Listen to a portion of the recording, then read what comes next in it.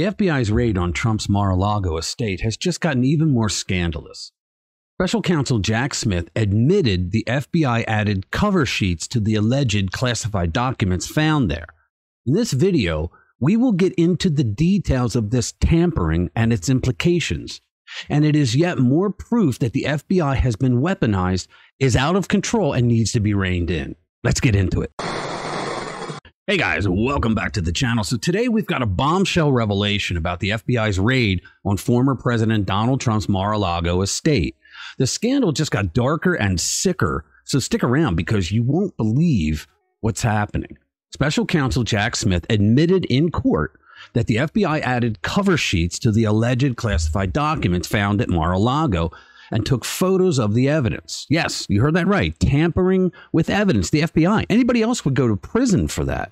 Now, this move was designed to make Americans believe Trump knew the documents were wrong and they were classified and therefore he was guilty.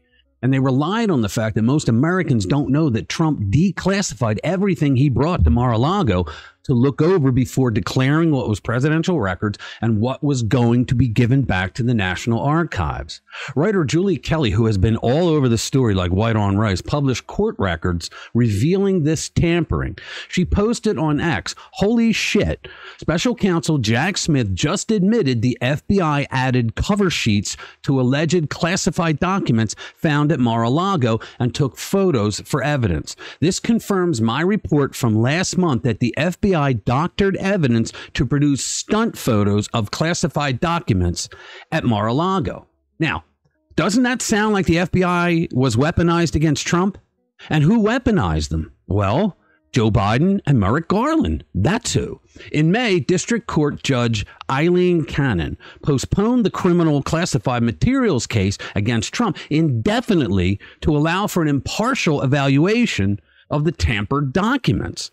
This delay threatens Special Counsel Jack Smith's team's ability to go to trial before the November election. Now, what happens if they can't make it to trial before the election?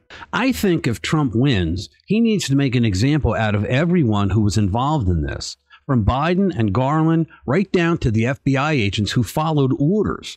This can't stand. According to Julie Kelly, the FBI's colored cover sheets were included in classified discovery, suggesting that prosecutors wanted to keep the details hidden from the public. Of course, they knew what they were doing was breaking the law. In another tweet, Kelly said, FBI agents allegedly found loose classified cover sheets in a blue leather-bound box in Trump's office. Then suddenly, some of them were attached to classified documents. Also, why are FBI placeholder sheets in classified discovery? Kelly tweeted, "As I reported last month, the FBI brought colored classified cover sheets to the raid under the guise of using them to substitute classified documents found within Trump's boxes. Instead, FBI agents attached the scary-looking sheets to various files and took photos." In DOJ's opposition to Trump's special master lawsuit in 2022, Jay Bratt attached an infamous photo as a prop so the media would publish it and claim the papers were found with classified cover sheets. Those were the same classified cover sheets that the FBI tampered and put them on there. They were never on there. Can you imagine the moose nuts on these people? These photos were then used to paint Trump as reckless, with sensational stories popping up everywhere from TMZ to Rolling Stone. But the story doesn't end there. Weeks after the raid, the New York Times published an article explaining how the photos came about, stating that it was standard protocol for handling evidence. Really? Standard protocol? Or a convenient excuse? It was not standard protocol. Ask any real FBI agent. Meanwhile, more court documents show the FBI had permission to use deadly force against Trump during the raid. Trump now faces 40 counts of mishandling classified papers, courtesy of Smith's investigation. It's unbelievable. President Joe Biden, on the other hand, managed to dodge felony charges for mishandling classified data back in February. He wasn't even a president at the time he took them. Special Counsel Robert Hur determined that Biden was too senile to stand trial. Yet he's okay to be commander-in-chief with his finger on the button, right? He has the nuclear codes right next to him. Her's team declined to bring charges despite finding multiple troves of documents in Biden's garage, offices, and basement den. Talk about a double standard. Why is there always a double standard that works out in the favor of the Democrats and against the Republicans? It's never the other way around.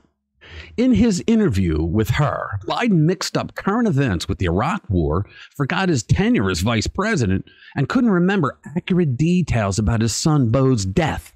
How do you think he's going to do in tonight's debate? It's going to be epic. Her noted, quote, Biden would likely present himself to the jury as a sympathetic, well-meaning elderly man with a poor memory. It sounds like Biden's memory issues worked in his favor, right? All right, thanks for watching. Hit the subscribe button and get ready because this culture war is raging on. See you in the next one. From the bottom to the top, I grind every day. No time for haters. I'm here to slay.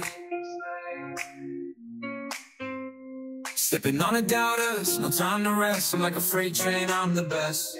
Yeah, chasing dreams, no matter what it takes. I'm on fire and there's no